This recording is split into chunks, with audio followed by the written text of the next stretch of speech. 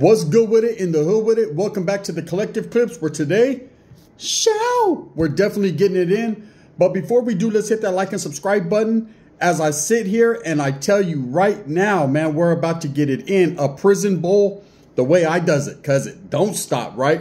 I was in the mood, man, to bust a bowl. So we're going to do a jailhouse bowl, prison bowl. But before we do, hit that like and subscribe button, put your notification bell on also. That way you're directed in the direction of the dope content I'm kicking. And I'm going to tell you a little story while I'm doing it.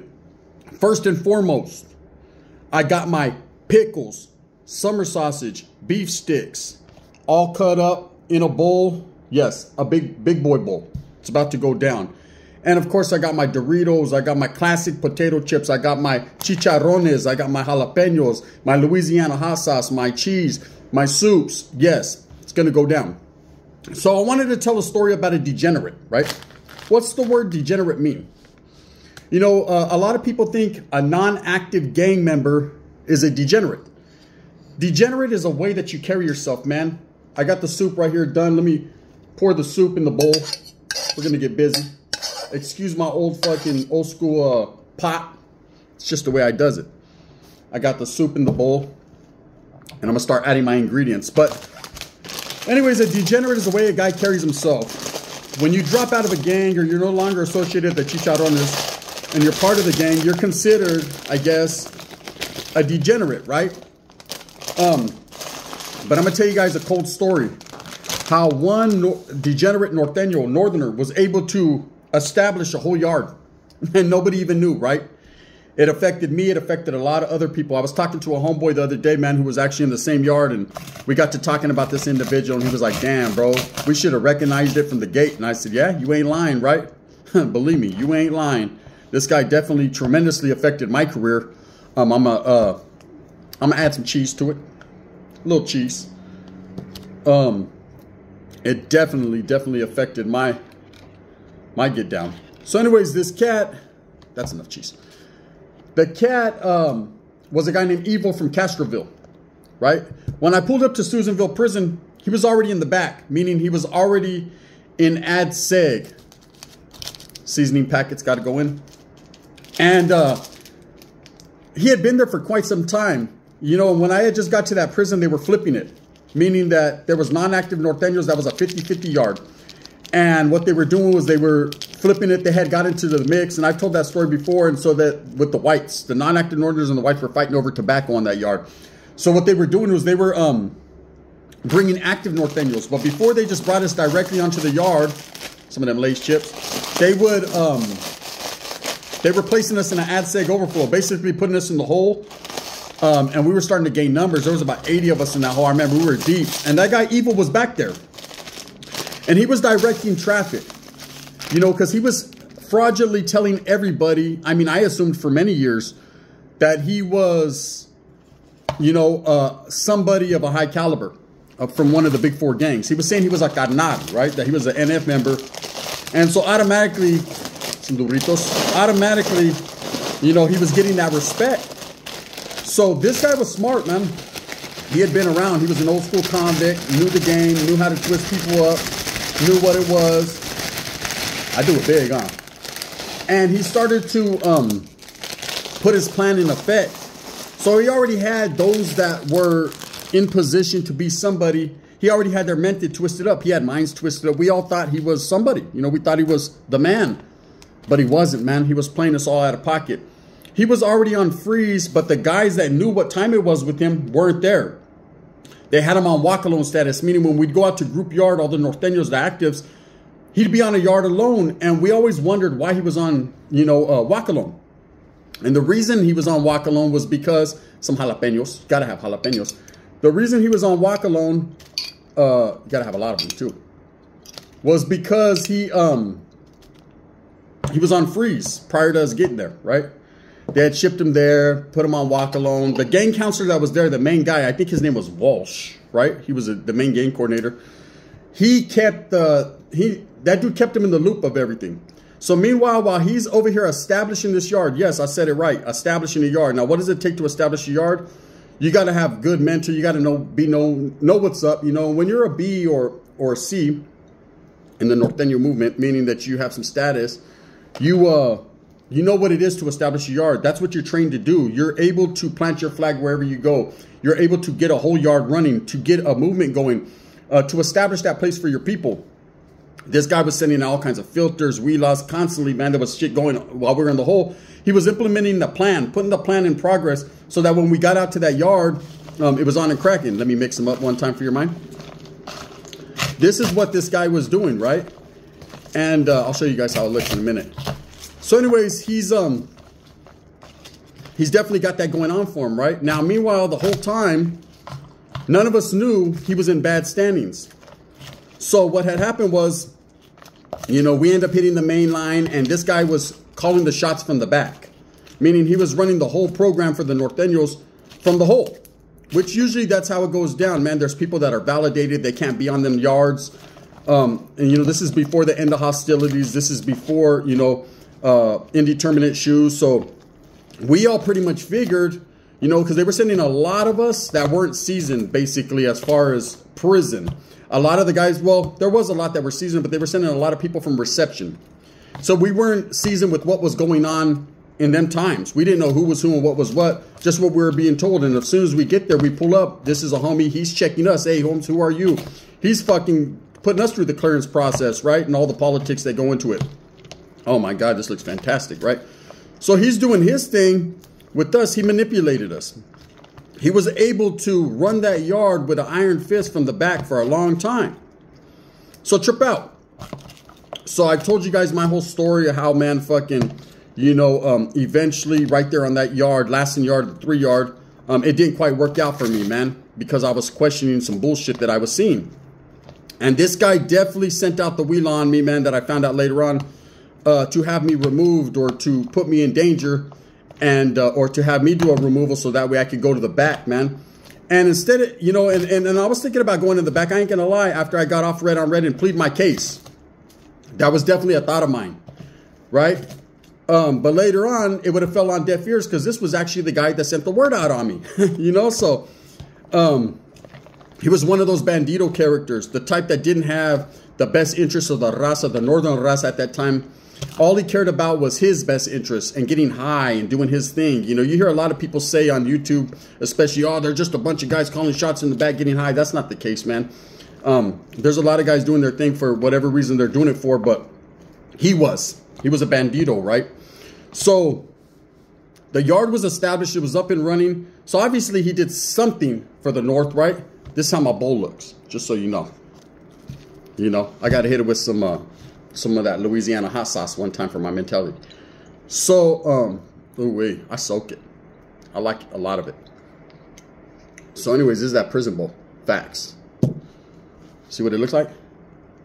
Oh yes, there will be sangre. So anyways, you know, I kind of had an inkling and a feeling after I'm on the other side, I'm in the back, I'm in the hole, I'm waiting to be transferred, man, to whatever prison they're going to transfer me to.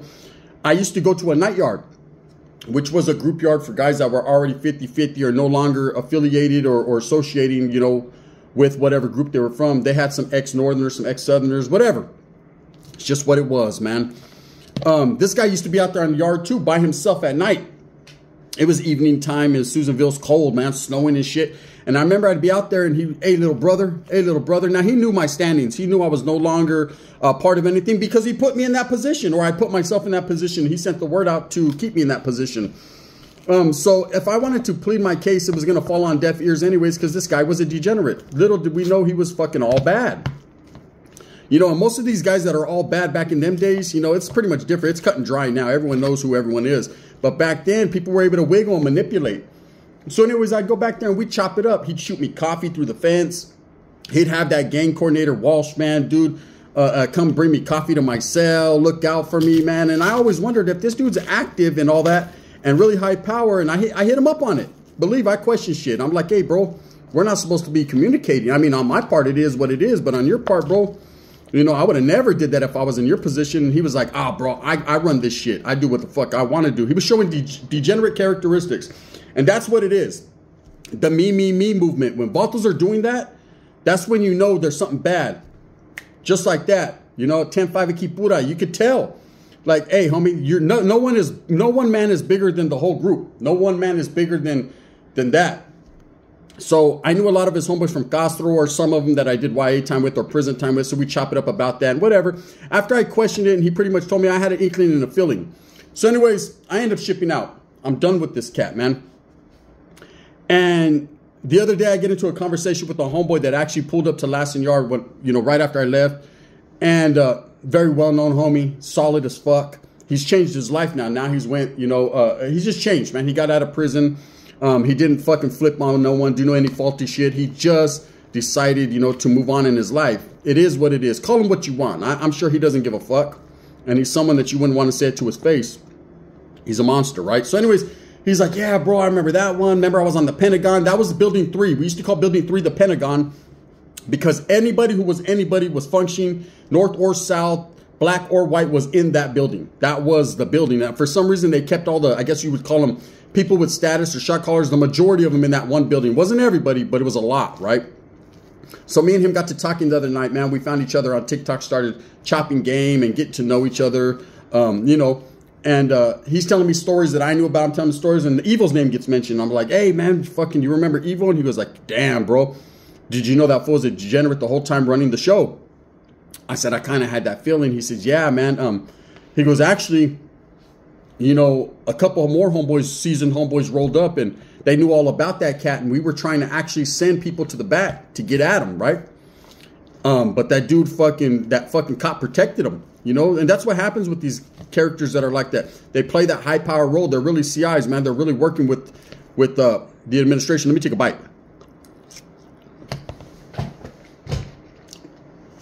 Susanville. Look at that motherfucker. That's how the gun does it. Cheesy, breezy, beautiful cover girl.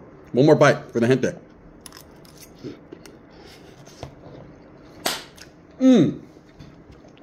For those of you that don't know, can I get one more?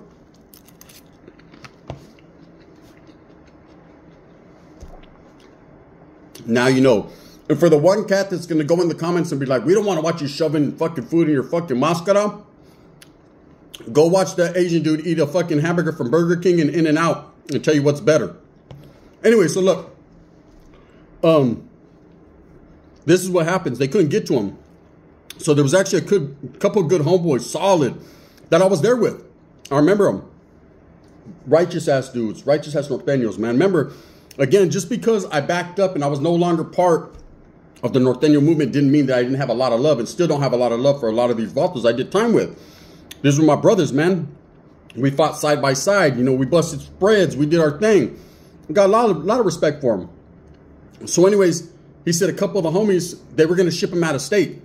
Okay, that's what they were doing back then. I remember in them times, this was 2006, 2007, they were shipping a lot of homeboys, a lot of everybody out of state. Oklahoma, Arizona, some went to Mississippi.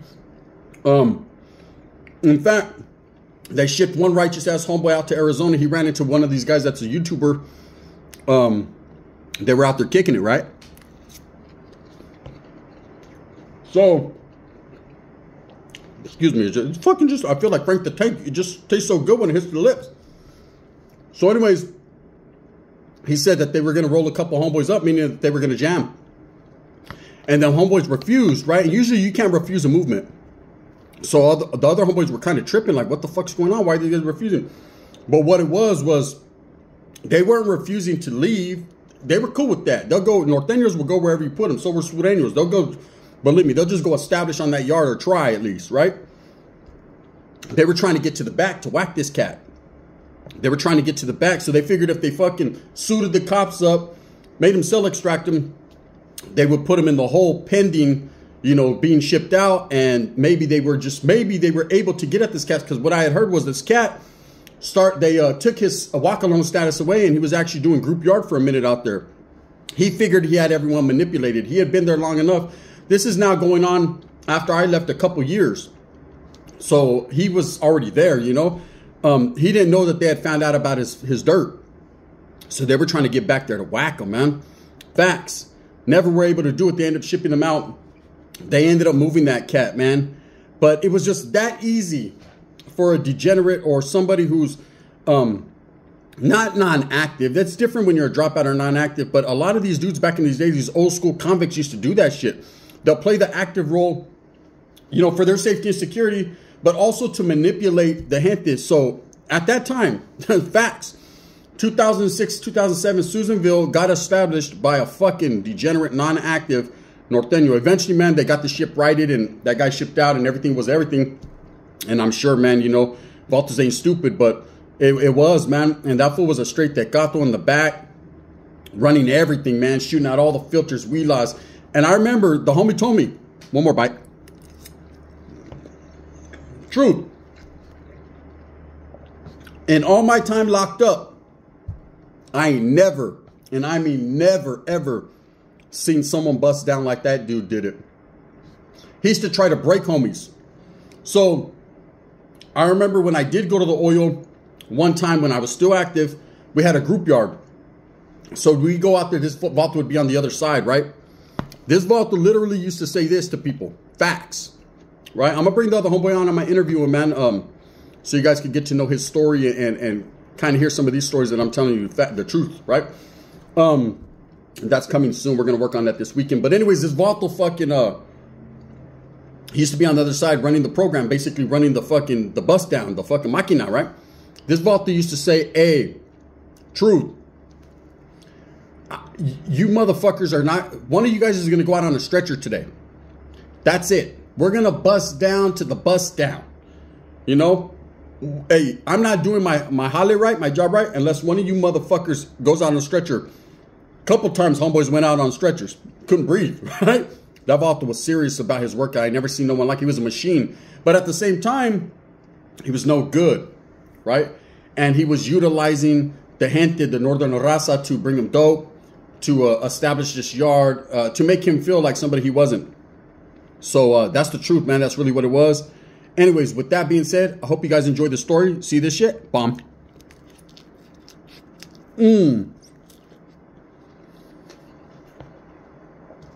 More Tapatio, or more fucking Louisiana. Brothers love this shit. This shit's bomb.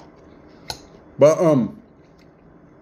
that's a true story how a degenerate fucking actually was able to infiltrate an active yard and establish, you know, correspondence and everything to like Pelican Bay back in them days and everything, you know, shoot wheelers up there. You needed a homeboy to catch a case to actually go to the bay or to get validated or something. So mail wasn't as easy. And when that yard was new, not everybody had phones. So that guy found him a perfect fucking storm, man, to marinate, sit down, manipulate people. And he wrecked my career. He definitely wrecked my career. There's been a lot of people in the past that said, hey, Gun, why didn't you try to get some get backs, or if you weren't ready to leave, why didn't you go in the back and plead your case? To who? Who was there to plead my case to? That cat? I was in violation of red on red. I did that, man.